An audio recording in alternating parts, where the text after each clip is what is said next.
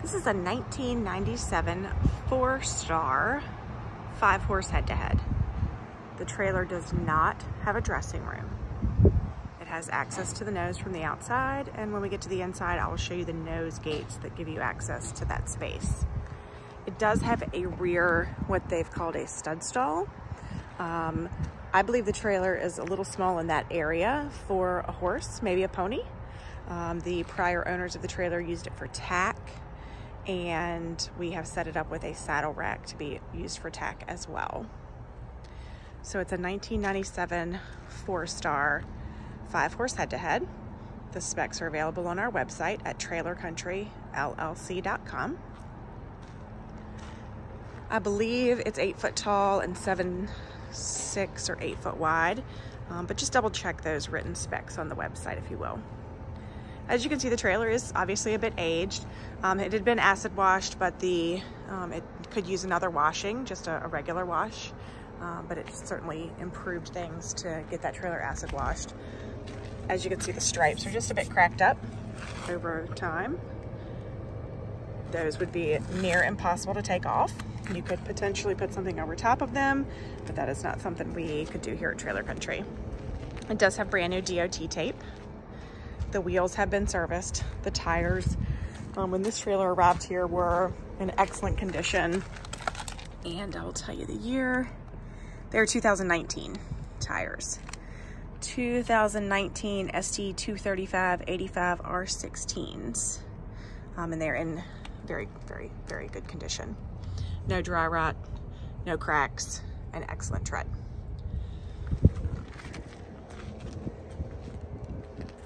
Lots of sliding windows there. A hay rack on top. Escape door here on the street side, and on the curb side we have a ramp. These 50/50 rear doors in the back go to this stud stall. Again, I'll put the dimensions of that into the advertisement so you can see exactly what that is. May work very well for you as a stud stall, but it closes with this here gate, which I'll show you.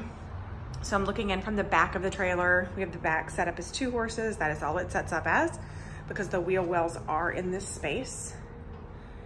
The front of the trailer will go to a 3-horse. We have it set as 2 right now, but it will go to a 3. Those stalls are a little narrower than normal. So I would say those would need to be taller, narrower horses or ponies. But again, I'll put those dimensions into the documentation for you. Looks like I've got quite a few roof vents, 1, 2, 3, 4, 5 that I can see from here. There's some more in the front, so tons of roof vents. No lighting or insulation in that ceiling. And then this stud stall in the back shuts with this door. I'm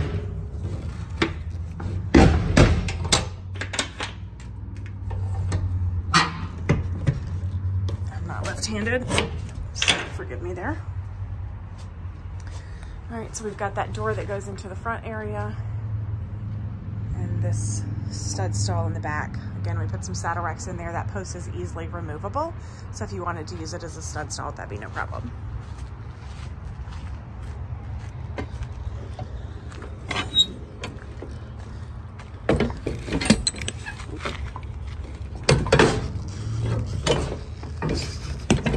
With this left thing, let's try it with the right hand this time. Oh, I've done that backwards, so I'm not going to try to take that apart. The right-hand door has to go first, then the left-hand door, but I'm obviously a little weak, so I'm not going to make you go through that. Okay, here is the curb side of the trailer. You've got your little flip-down treads there that gets you up to that hay rack, so you can climb up and throw your hay down. Again, those tires are 2019s. The wheels were serviced. The stripes are not in excellent condition.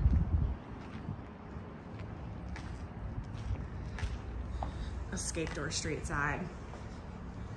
2 stalls in the back. Again, those wheel wells are in that stall, so we just have, that is only able to set up as 2. Head divider. I do have the head divider for the front stalls. I don't have them up, but I do have those. That bar there on the ground goes across the side ramp. The trailer has some breast bars that are made of chain with pads here, and then it has a full width breast bar that can go in 2 different length positions here in front of the horses. Same in the back. You've got some chain rest bars and then a full width rest bar as well. You've got a gate here in the nose to access that nose space. So you can get into the nose from outside of the trailer or from here in this horse area.